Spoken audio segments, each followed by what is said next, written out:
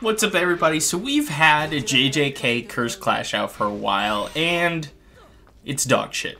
It's really bad.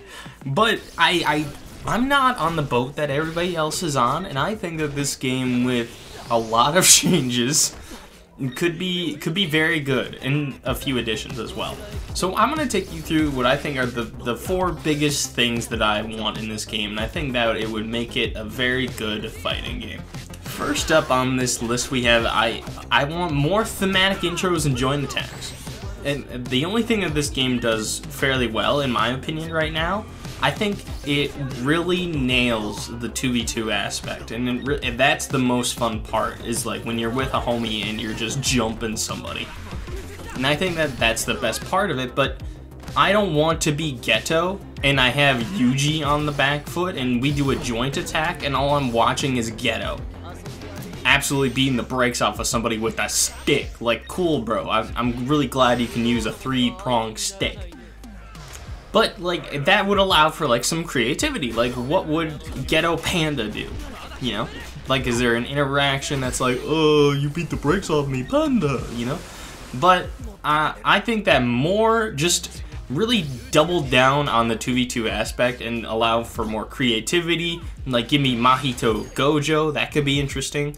I don't know. There's a lot of Gojo Sukuna. That would be baller. Sukuna Yuji, like it's in their head and they're just trying to like kill each other, but instead they kill the guy. I don't know. There's a lot of things you can do with that. I just think that it's incredibly lazy to not have as much as there are. But that's in my opinion, I think that would make the game a lot more fun and really encourage me to use joint attacks more instead of watching one guy beat the brakes. It's not a joint attack if it's one dude. Okay, I feel like I'm gonna beating a dead horse here, but the wake-up iframes. Obviously, that's an issue that everybody notices. It takes way too long. For those that don't know, when you wake up, when you're on knockdown and you wake up, let's say you just don't push anything and you just let the game wake up for you, there is a white silhouette that appears around your character. That silhouette represents your iframes.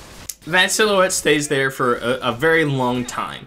And that it only goes away if you do an action out of it, mostly in, like you can dash out of it, you can jump out of it, and that won't trigger the iframes to fall. But if you say, if you're Gojo and you guard and then you get, that I didn't even think about that, but something like with Gojo, I think he can just turn on invincibility if he had a curse energy, and it's just free for him.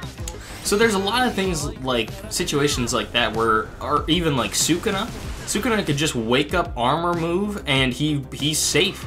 Like, what can you do about that? Unless you're Yuji, I guess, or any other character that uses an armored move, but you'd have to read that. This game, there's a lot of characters that like want to have Oki, but you can't really play Oki in this game. Unless you're a guy like Mahito and you just spam kids, which is what a mother in the boomer era would do.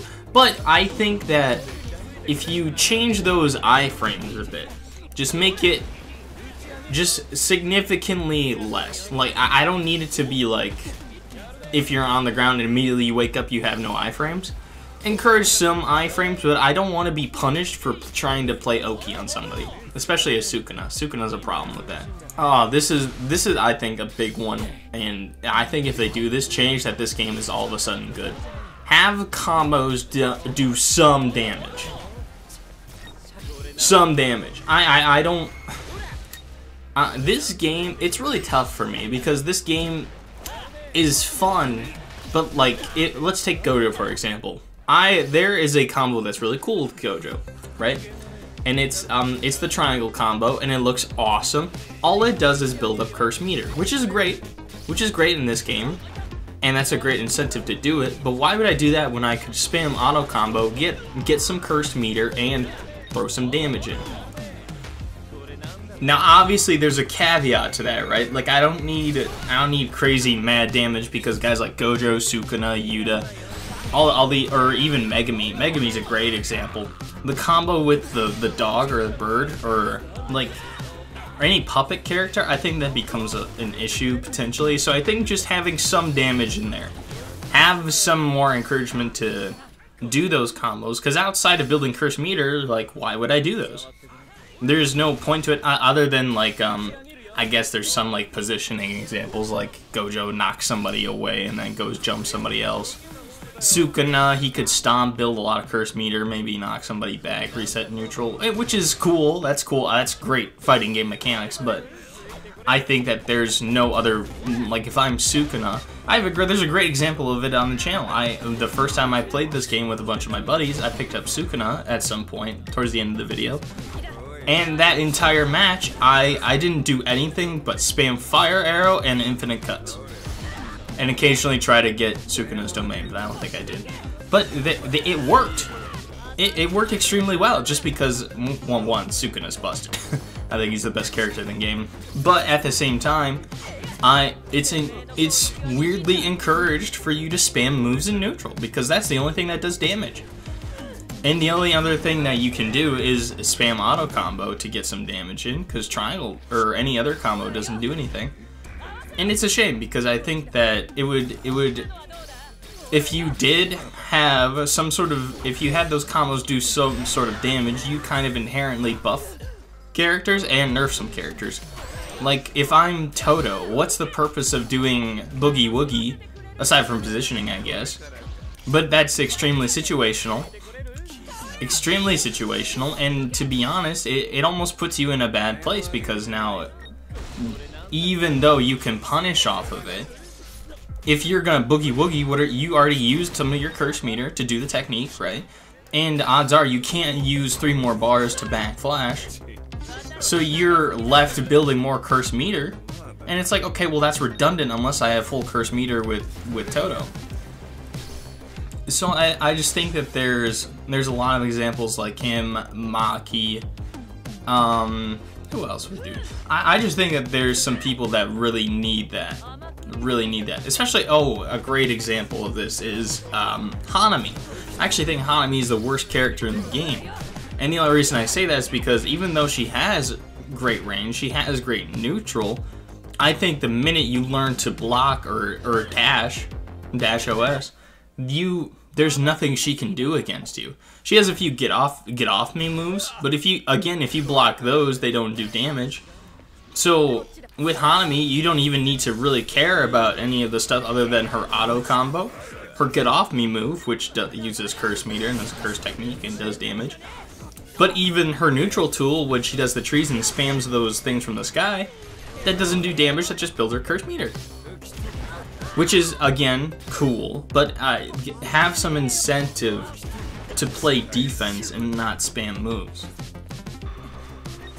And this is the last one. I think this kind of falls in with the previous one. Reduce the hit decay to encourage some more combo creativity. I think that this game, if you double down on the thematic intros and joint attacks and really make it a vibe of a 2v2 game, I think that's great. But in conjunction with that, if you can reduce hit decay and encourage team combos, where if I'm Gojo, I can do an awesome move, then Sukuna holds down circle and just teleports and yeets him, and then Gojo auto combos into red. Ugh, it's disgusting. And stuff like that would be awesome, and the combo creativity, the team synergy, I think that there would be a lot of creativity in that. And if all these other things are implemented, having combos do some more damage in the iframes, it could make games a lot more quicker. Because another thing I have a gripe with, and I have this gripe with fighters too, is that the games are really long. I think the games are really long. If there's a good team comp, it's painfully long, and it doesn't need to be that way. I think make the games quicker, make it more efficient, and you'll make it more fun. And to be honest, that's kind of it. I know everybody's kind of on the train. I've been like on YouTube and on Twitter, and people really are just like either yay or nay with this, majority nay. A lot of people hate this game. And to be honest, I get it. Visually, we're just not, it's just nowhere near JJK standards, and it's atrocious. I can't believe how lazy the animation was. Story mode is BS.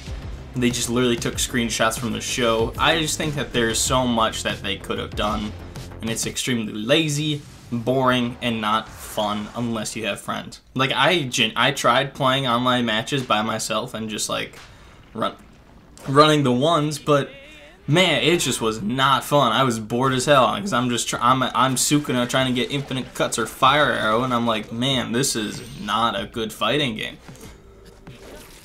But I'm not gonna give up on it yet, even though I really should, because it's a terrible fighting game, man. Why?